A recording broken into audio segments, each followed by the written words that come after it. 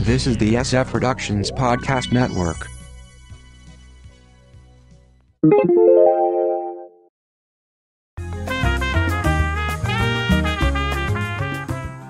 Space Go! From the Pop Culture Bunker, I'm Mindy. And I'm Mark. You can check out our audio podcast, How I Got My Wife to Read Comics, on iTunes or on our website, sfpodcastnetwork.com. So, DC Comics has announced that a new line of comics will reboot many of the old Hanna-Barbera characters, including a comic featuring all the old HB action stars. Yes. So I thought we could talk, you could go on for every 20 episodes about Hanna-Barbera overall. Yes. So we're just talking about the action stars in a very short period here, mostly in the mid-60s. Okay. But Hanna-Barbera was actually formed in 1957. Originally, Hanna and Barbera partnered on Tom and Jerry theatrical cartoons back in the 40s.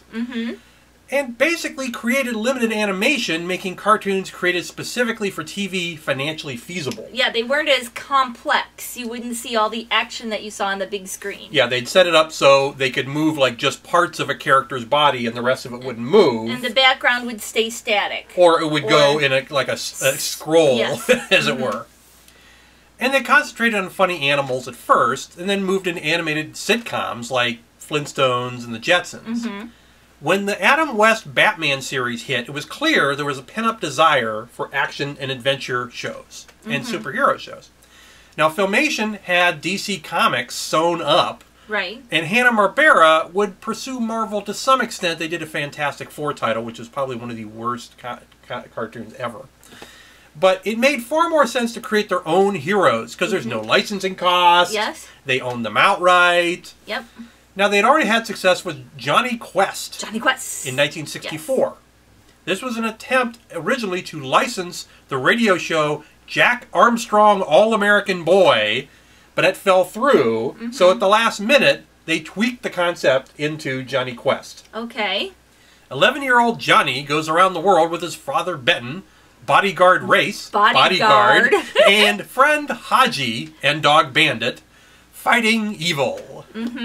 There were 26 episodes originally aired in prime time. I did not know that they were prime time. I believe ABC prime time, and then moved to syndication and Saturday morning. And that's where I saw them Saturday morning, yes. Right. And there were multiple extensions and reboots in the 80s and the 90s. And then there was the Harvey Birdman episode where we learned that Benton and Race were... Harvey Birdman, attorney at law. Were partners. Yes. And the current Venture Brothers cartoon series is a takeoff on Johnny Quest, apparently. I've actually not watched Venture Brothers. I should probably watch it at some point. But the big push came in 66 and 67, starting with Space Ghost and Dino Boy. Not Space Ghost Coast to Coast. No. That came later. Right. Classic artist Alex Toth, who had a long run at DC Comics in the Golden Age, was brought in to create many Hanna-Barbera characters. And Space Ghost was kind of like Batman in space. His teenage companions, Jan and Jace, never explain how that happened, get captured by Criminal of the Week. But nobody needs to know how that happens. No. Space Ghost comes to save them. He's caught in a death trap. Then he uses his power bands to do whatever is needed to save the day. He can also fly and become invisible, hence the Ghost moniker. Okay. And they also have pet space monkey Blip. You always had to have an animal in there somewhere. There were only 20 original episodes, and this happened on a lot of cartoons because kids don't notice, and so they'd only make like one season of it and just rerun it over and over and over and over and over. Kids kind of like to see the same things over and over again. Now, they also got an additional 22 episodes as part of a series called Space Stars in 81 and 82. Then, as you mentioned, Space Ghost got a new lease on life on Adult Swim's Space Ghost Coast to Coast, a bizarre talk show using old footage with new voice work. Zorak, well, these are all his old villains. Was his band leader. Moltar was his director, and Brack was, well, Brack. His original run included episodes, in the original 60s run, included episodes of Dino Boy, where a kid escapes a crashing plane, finding himself in the Lost Valley, where it's still prehistoric times. That was a pretty rampant kind of phase there, with people finding themselves in ancient dinosaur time. Land of the Lost. Yeah. Mm-hmm. The original run on, and again, 60s television, it ended where there was a saga where all the villains got together. So it was like 6 episodes, was like this big saga. And those featured crossovers with other Hanna-Barbera heroes we'll discuss in a minute. Next was Frankenstein Jr. and the Impossibles. I have no recollection of this show. This is more cartoony than the other HB action stars. It's another show with only 20 episodes. Frankenstein Jr. is a giant robot controlled by Buzz Conroy, a scientist's son who built the robot. Controlled with a ring, and of course they fight crime. Basically Johnny Sacco and his flying robot.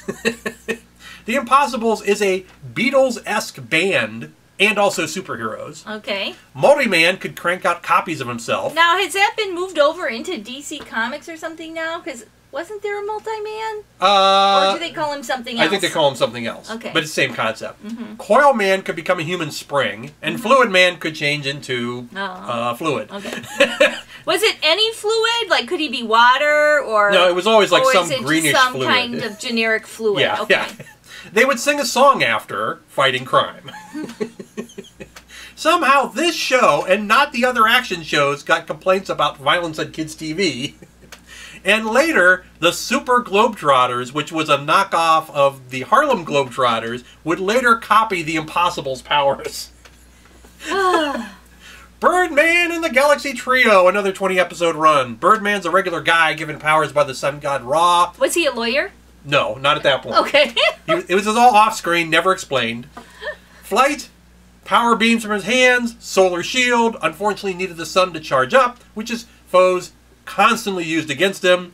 Got his orders from Falcon 7, a tuxedoed guy with an eye patch.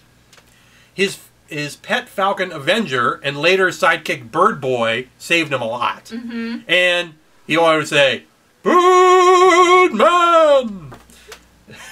Like Space Ghost, Birdman got a second life on Adult Swim in Harvey Birdman, Attorney at Law.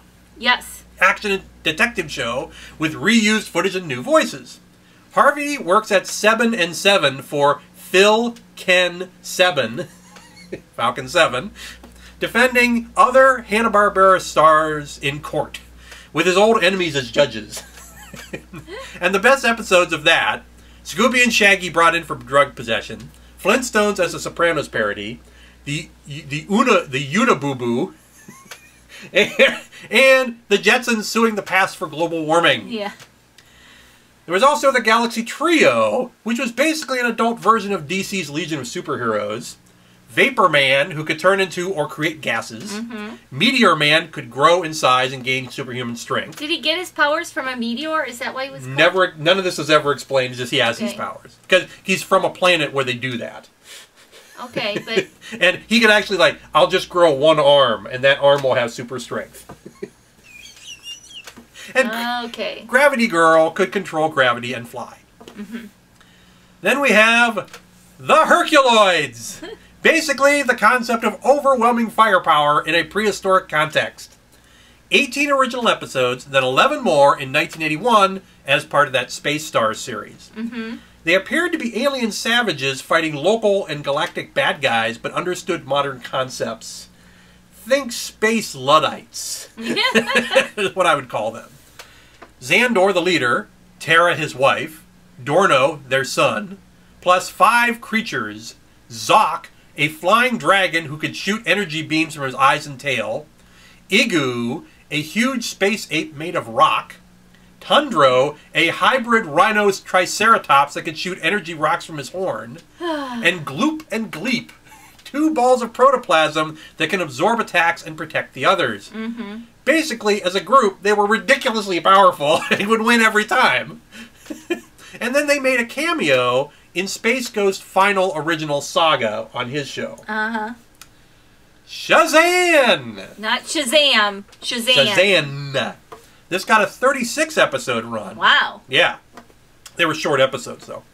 Modern siblings Chuck and Nancy find a broken ring. And when they put it together, they're transported to the time of the Arabian Nights and meet Shazam, a basically omnipotent genie.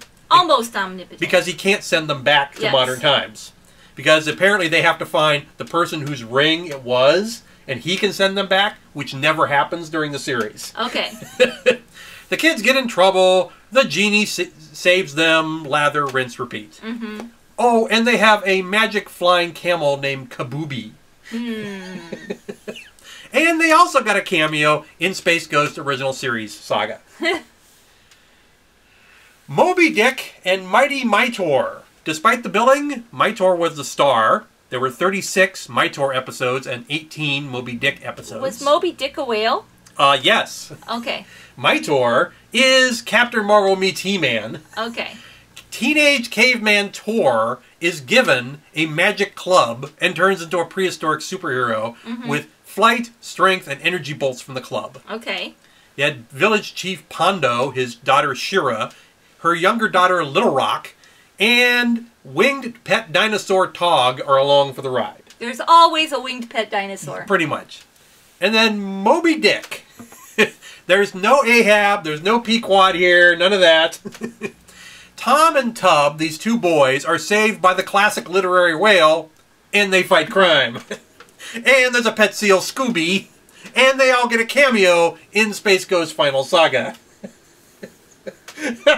Oh, goodness. Now, I was thinking about this last night, and I thought, you know, they really could go farther with this concept of taking old literary characters. You know, it'd be like, you know, Little Women, where they can shrink into tiny size and fight crime. Okay. I think that that's enough. Well, I don't think we're going to talk about it anymore. I think that in the meantime, everybody should check out our audio podcast, How I Got My Wife to Read Comics, on iTunes or on our website, sfpodcastnetwork.com. From the Pop Culture Bunker, I'm Mindy. And I'm Mark. Thanks for watching.